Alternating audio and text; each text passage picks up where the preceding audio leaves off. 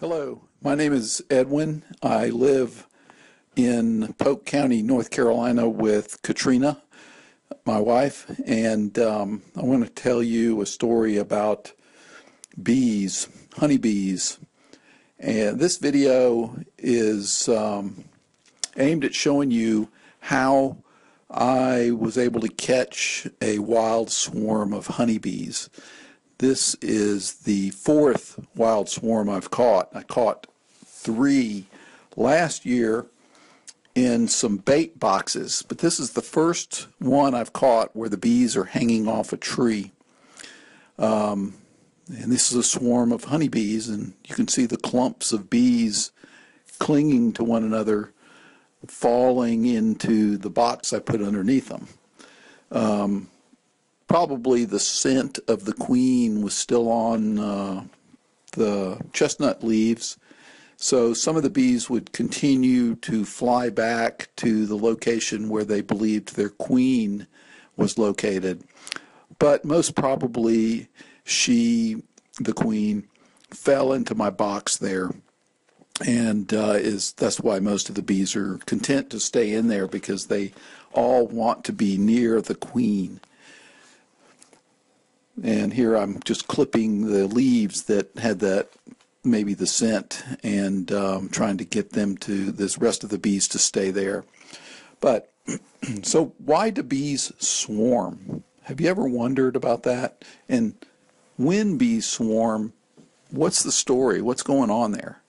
Well, bees, when they're in a box, let's say they're in a box of beehive box that somebody had made, and their population is growing well, at some point they'll become overcrowded in the box, or they'll sense that they're overcrowded, or maybe there's something wrong in the box. Maybe there's a pest, or maybe there's an accumulation of pesticides in their wax. But for whatever reason, the bees decide, that are located in that hive body, that it's time to expand their colony, and they leave. Usually when bees in a natural and a good situation are expanding, what they'll do is simply the queen that's in the box will leave with about 2/3 of the bees. She and the other bees will leave behind a full brood chamber with baby bees in their larva states growing, and nurse bees, as well as a full supply of honey for when the baby bees are born. But the queen, who is already had been fertilized and is laying eggs, will fly away with the other bees, the 2/3 of the bees. And so that's what we're seeing here, is probably an existing queen in another hive, or maybe one of mine, I'm not sure. I have 2 other hives now.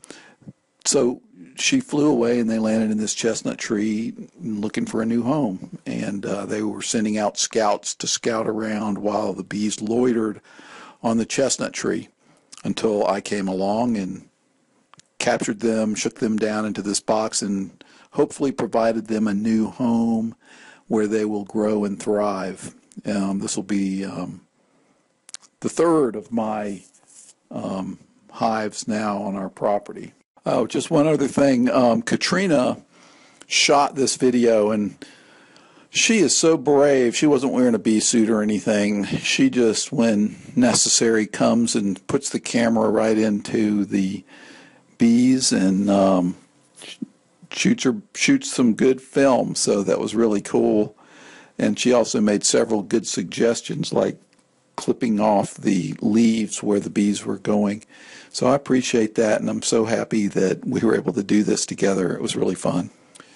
So what about the old hive? Well, in the old hive, the baby bees that are in there will raise up some new queens called virgin queens by feeding them royal jelly, and those virgin queens will then go, there would be maybe 10, 12 of them, and they will go out and fly on a mating flight.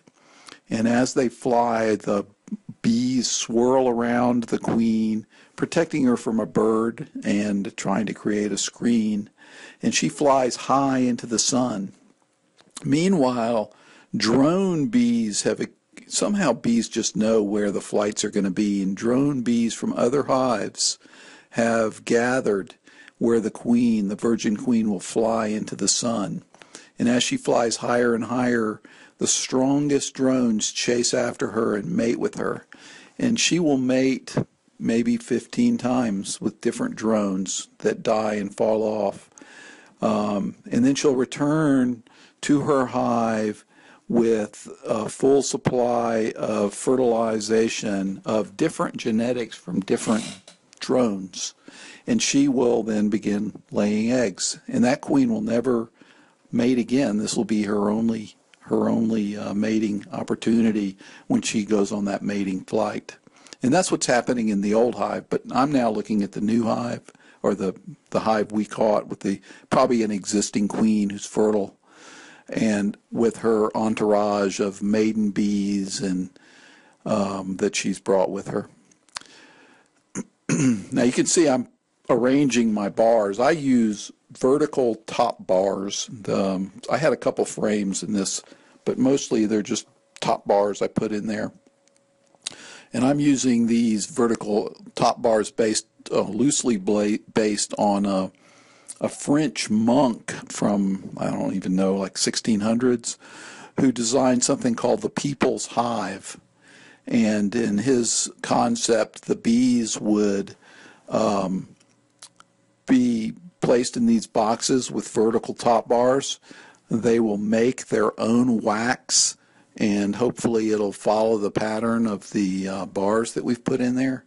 And as time goes by, you add boxes to the bottom instead of the top, and that way you cycle through your wax, and also and you move it up every time the bees are expanding and getting full. I'll put another box underneath the bottom and lift it.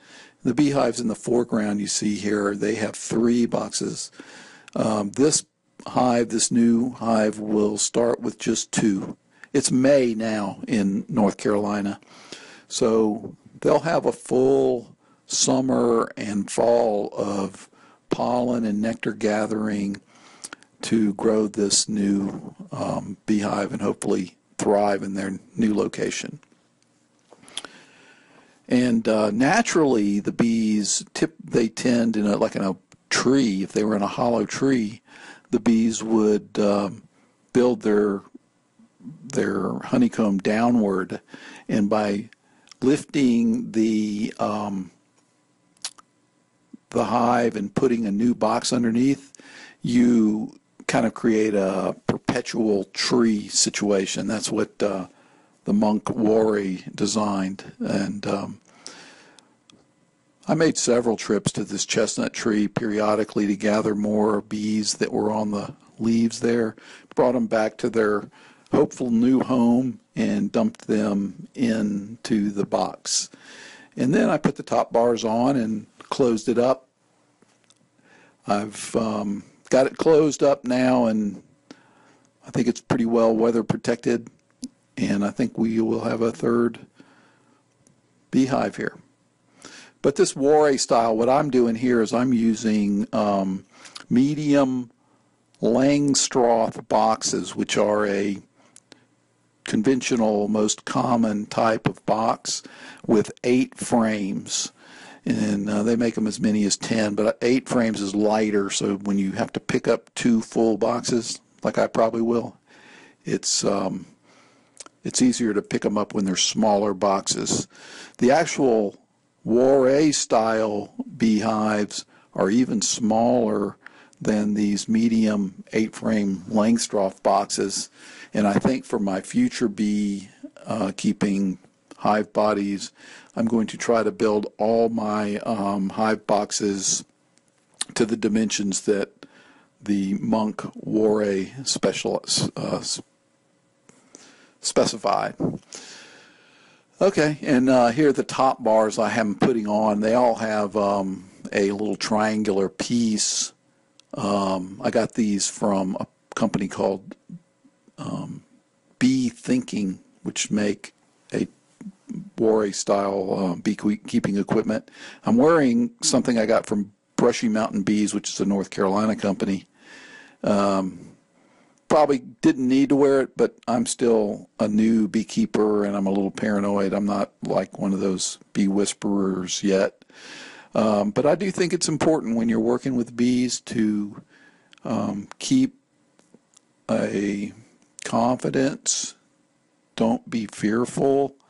Even if the bees sting you, it might hurt, but bee stings are also medicinal in a way.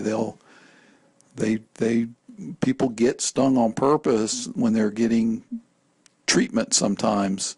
So it's not all bad when they sting you, besides the pain and everything. Here you see I'm spreading the top bars out so they'll be nice and even for when they build their comb, hopefully, and load it up with honey, which I'll possibly get in about 1 year's time, maybe 14 months from now, which is May 2015. Okay, I'm back on my porch now after that adventure. It's quite an adrenaline rush to capture a wild swarm of bees, but it's not really dangerous because they're in a very docile state, and none of them stung me or even came close to stinging me. And I'm happy I was able to put them in there, and let's hope they adopt their hive